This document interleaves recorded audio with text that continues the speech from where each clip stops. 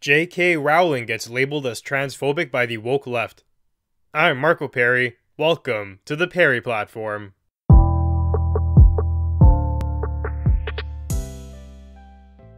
J.K. Rowling, the author of Harry Potter and a known progressive, is in hot water right now.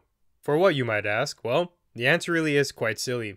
J.K. Rowling went on Twitter and said that trans people should be free to live as they wish, but a lady should not be fired for thinking that biology does determine sex and that sex is real and not purely subjective. Apparently that qualifies you as being radical these days. You can see how far the goalposts have shifted. So, CNN writes that the drama started when Rowling sided with a controversial British researcher. So, here's another question. Why is this researcher controversial? It's because she thinks that biology defines gender. Now, the researcher's name is Maya Forrester, and it's important to go into her story first before we touch on Rowling. So, Maya worked for the Center of Global Development and CGD Europe. She allegedly lost her job following comments criticizing the UK government's plan to allow people to self-identify their gender. Maya is the kind of person who believes that simply saying you are a man or a woman does not make it so. You need a certain level of biological criteria to make it true. It's not simply just you making a decision about yourself. She wrote in a private message to a coworker that, here's the quote, "I don't think people should be compelled to play along with literal delusions like trans women are women." And this private message was used as evidence against her in her termination case. And that just goes to show too that nothing online is truly private. Your coworker might screenshot it and send it against you, or your company might be able to pull up the records and look into the database to find any emails that you sent back and forth with your colleagues. So be careful, because it can lead you into hot water even if you aren't necessarily in the wrong, like I think is the case with Maya.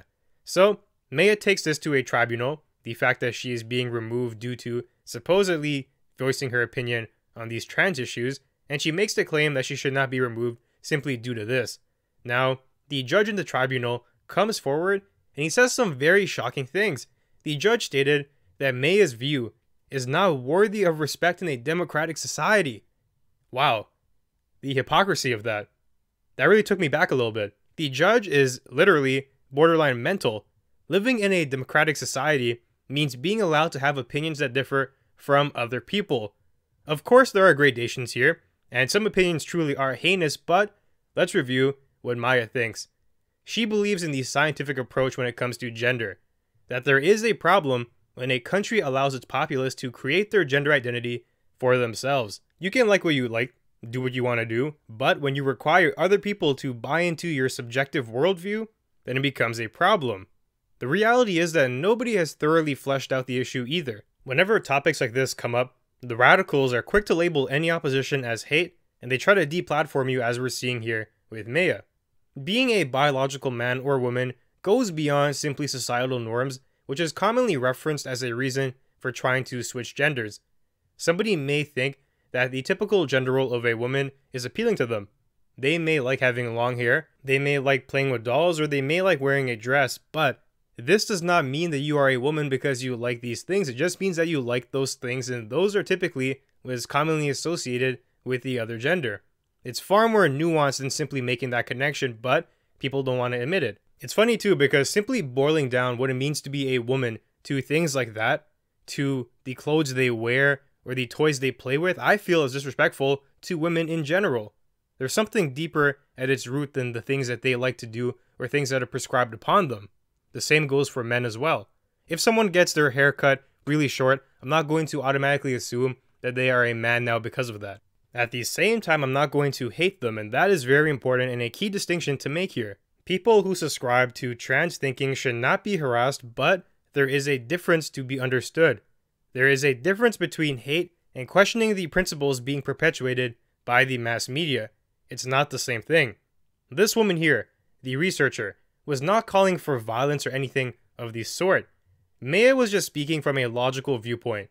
How is this not worthy of respect in a democracy? That's what the judge said. What's truly not respectable is removing someone from their job over simply thinking that biological men are not women and vice versa. That is totalitarianism, the opposite of a democracy, and that's what the judge is perpetuating. The judge is a moron And I'd actually wager that the same can be said about the organization, the research institute, that she was removed from. What an amazing organization. They respond to critical opposition towards polarized subjects by simply ridding themselves of the issue. That's not what academia is about. If she's wrong, let's hear it. What's the rationale for that? What's the argument against her stance? All that's happening is people are putting out blanket accusations of hate and intolerance. How ironic is that? Now, J.K. Rowling enters the picture, and she gives a very reasonable take on the situation. One that I think is highly appropriate, and I agree with.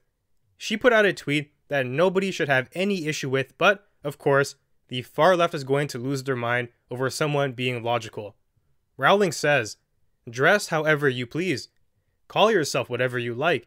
Sleep with any consenting adult who will have you.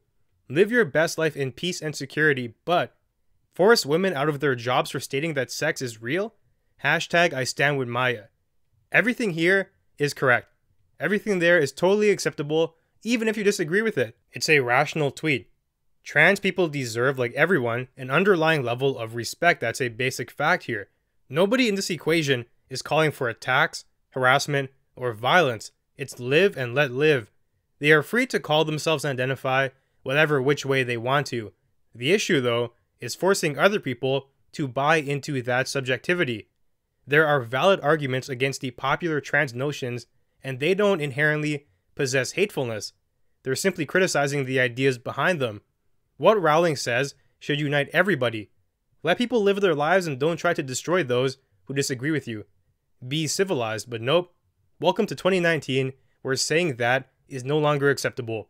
Saying something like that labels you as a radical. We live in a world where a left-leaning celebrity, Rowling, is being touted as evil and intolerant. Rowling is no far-right activist. She's a progressive, but because she won't bow to the far left, they will come after her and try to force her and club her into subjugation. If a regular leftist stance like what Rowling is putting out is not good enough anymore, and the standard is radical or bust, I worry for where we are heading. CNN then writes an idiotic article trying to explain how Rowling was incorrect for that tweet, and let's go through that. One quote that they use is, "As a gay man that found safety in Hogwarts, knowing that trans people would not be able to find that safety breaks my heart." What? Rowling is not condemning trans people or trying to banish them from Hogwarts. That misses the mark entirely. She is standing up against totalitarian consequences for thinking sex is a real thing and not entirely subjective. I am sure Hogwarts is still quite the safe place for LGBTQ people. CNN goes on to write comments like, "Rowling's create a ripple effect. They provide a springboard to reinvigorate and perpetuate hate." It's as I said, if you don't bow entirely to the dogmas of the far left, you are perpetuating hate. That's simply how they see it, and they're going to call you on that no matter the circumstance. What a convenient rationale to shut down opposition. You don't even have to defend your ideas anymore. Just call them hateful, and that's good enough. Let's hear why JK is wrong. She clearly is not. What she says is 100% correct, and CNN has no firepower against that. That's why they take the coward route and move away from the article at hand and slander using secondary mechanisms. It's a logical fallacy. And here's another gem from CNN. They call Rowling and Maya TERFs, and that stands for trans exclusionary radical feminist. They say that people like this believe that only some women deserve rights and others don't. Well, really, no, they don't think that. Someone like Maya wouldn't even regard a trans woman, in other words, a biological man, as a woman in the first place. They believe in rights for all women, but they define that scientifically. CNN is trying to bend the rhetoric to point them and paint them in a certain light. CNN then goes on to try and point out to us what the issue is with giving someone a gender identity at birth. They say that, well, what typically happens is people look at the baby's genitals, and simply based on that, you get assigned a gender, and you have to live the rest of your life out as that. What they fail to understand, though, is that genitals are only a fraction of what's different. That's not the only difference between a man and a woman. If you take me, put me beside a woman, the only difference would not just be our genitals. There's a lot that goes into that equation. It's actually quite complex, so there are genetic traits that vary. One of those is the genitals, but that's not it. There are also physical occurrences and things that are more common in men than in women. Even something as simple as the bone structure that you have. Then there are psychological differences that are documented, and behavioral traits that are more common in one gender than the other, and the list goes on and on. That's not just the defining criteria is your genitals. That's a simple-minded way to go about thinking about this. If gender was simply a matter of choice, as they seem to imply, then why do we need hormone supplements when we try to convert? That counteracts their argument entirely. It's not just subjective. There is something there at the biological level that you are trying to correct for when you make a switch. To not be able to identify that and realize the reality, well, doesn't do too well with that argument. Then they try to conflate this entire thing with societal norms like how gender roles define clothing and certain behaviors, and that's true. But here's a newsflash. Two things can be true at once. The gender roles that we enact are not fixed. Somebody said, give this little boy a toy truck and give that woman a doll. These are not things that are inherent in our biology, but the sex you are born with is not the same as these gender roles. You can be a man, a biological man who likes dresses. You can also be a man who likes long hair, or whatever you pick. Things that are commonly associated with the opposite gender, and it's true for women too. You can be a woman who likes short hair, who likes to wear pants, whatever it is that you want to do. Just because you like that dress, or you like that hair, or you like that way of acting, you like that societal norm for the opposite gender, it does not make you that gender. These two things are not logically coherent. At this level of analysis, you are simply a man who likes the dress, or you are a woman who likes the short hair, or whatever. I think you should be free to do that, and I will fight for that. Do whatever you want, live your best life, but I don't want anyone hating on you for it as well. Do what you want to do, and everybody should respect that. But the reality here is that we need to be able to freely discuss these actions and these behaviors because there is an underlying ideology. Then the article comes and continues to pick up steam even more. In criminalizing and condemning people's identity, we create an environment where you are pressured to conform or else you suffer the consequences. CNN wrote this, and it's actually mind-boggling to me. How do they not detect the irony of this? I'm simply taken aback by it. Let's try and break this down. First of all, nobody is talking about criminalizing anything. They're pulling these notions out of their imagination. Rowling is not saying to lock them up. She's not going out there trying to pass laws that will put trans people in jail or make it illegal to bypass gender roles, which is not the same as changing your gender itself. That's not what's happening here, and it's an odd conflation for them to think that's really the goal of these two people. They're actually just projecting radical rationale from the right onto these two women, which is interesting to me because they can't even seem to differentiate what is radical and what's not.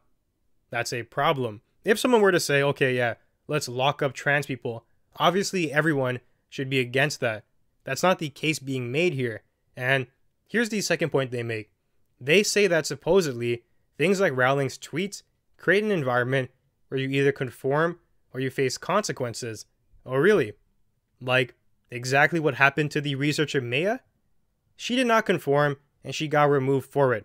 Rowling did not conform and she's getting shamed into submission because of the environment that CNN has played a part in creating. They are guilty of the charges they are trying to project onto other people.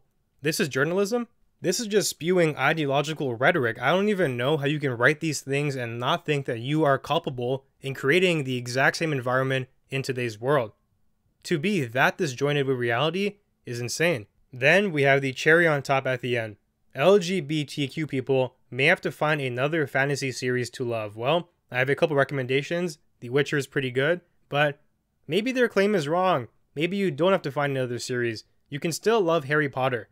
Rowling wasn't being as extreme as CNN seems to believe. That tweet was perfectly fine, and you can actually say that she is advocating for trans people. She's telling people to let them do their thing, but at the same time, not to be trying to fire women for saying that sex is a real thing. Do we live in two separate worlds here? It certainly feels that way. The far left is trying to become mainstream, and there are people who try to push back against that, and they are demonized. Nobody can agree on anything, and the essence of truth in our society has evaporated. What's real here? Subjectivity in everything cannot be the answer, as it's untenable. If everything was subjective, then arguing about this would be akin to fighting over which flavor yogurt is the best or what color sofa that you like. When people are having their livelihoods destroyed over thinking that biology trumps subjectivity, We have a problem, but CNN never wants to talk about that. Even if you disagree with this stance here about biology versus subjectivity, to call for deplatforming and the destruction of other people is totally inappropriate. It cuts against what democracies truly stand for, not what that judge thinks it does. Freedom, debates, and truth-seeking. That's what we should be striving for, but we're doing the opposite now. We're moving towards deplatforming, zero-tolerance policies, and destroying anybody who thinks differently than you. That is a path to disaster for any Western country, and to allow the far left to seep into the mainstream is a horrible mistake that we will reap the detriments of in the near future. So, that brings me to the end of today's conversation. If you enjoy the content, be sure to leave a review and share. I think it's an important message in this episode, so I do encourage you to actually share, and it'll help our channel and content grow. You can find me on Twitter and Instagram as well, at Perri Platform. Thanks for joining me, and I'll see you soon.